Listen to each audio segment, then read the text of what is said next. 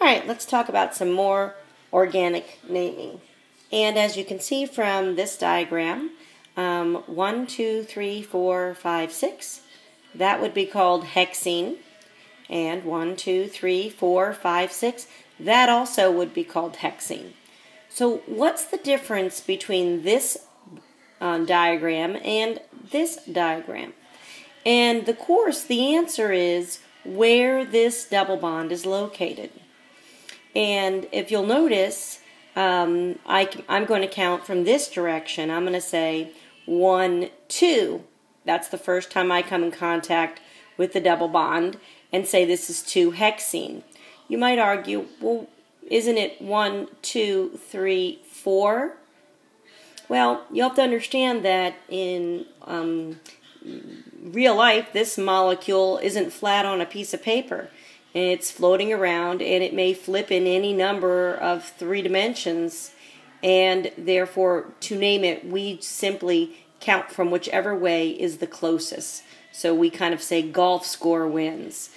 So on this one, the carbon number 1 would be the first one to come in contact with it. So this one we would call 1-hexene. So they're explaining here how we tell them apart, and it's simply where the double bond is located. Here they are showing you would have counted 1, 2, 3, 4. That would have been a 4 or a 1, 2. And so 2 is a smaller number, makes it 2-hexene. If there's more than one double bond, then you would count them up and the lowest number wins. So this one would be called 1-hexene. If you have triple bonds, you are now alkyne, I-Y-N-E-S, yne. And it's very similar to the alkanes and the alkenes, except we lose for every triple bond, 4 hydrogens lose their job because each carbon only needs 4 bonds. So this one would have 1, 2, 3, 4. He would have 4. And so these 4 hydrogens. So this also, alkynes are also unsaturated, meaning they don't have the full allotment of hydrogens on their carbons. We name them the same way. So just like on the last one where we counted to find out what kind of alkene we had, we would also count both directions. If I counted from left to right, I'd get a 1 alkyne, and if I counted from this direction, I would get a 3. So this one happens to be 1, 2, 3, 4, which would be bute. So this is a 1-bute, and yne, Y-N-E, because it's a triple bond at location number 1.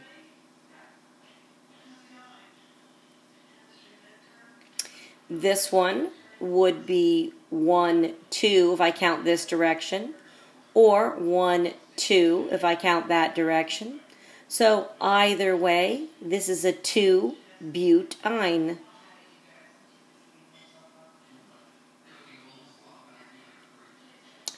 So let's practice. 1, 2, 3, 4, 5, 6, 7 makes me hept. Single bonds makes me ane. Heptane. This one, 1, 2, 3, 4, 5, 6, 7. There's at least one double bond, so it makes me heptene. I've got to tell the reader where that double bond is. So that's 1, 2, 3 if I count this direction, and 1, 2, 3, 4. That's why 3 it is.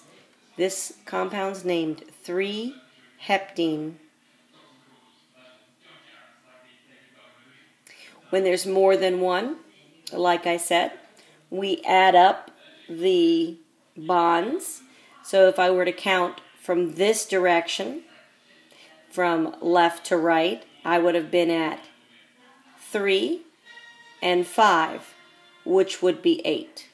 And if I counted from right to left, I would be at 2 and 4, which would make 6. Since 6 is a smaller number, we will be counting from the direction that gets us the 6. We don't use the 6 in any way. It's just letting us know which direction to count in. And our name is then 2, 4, hept. And now I have to say here redundantly that I have 2 double bonds. And I say that by putting the Greek prefix for 2, which is di, in there. So this is a 2,4 heptadiene.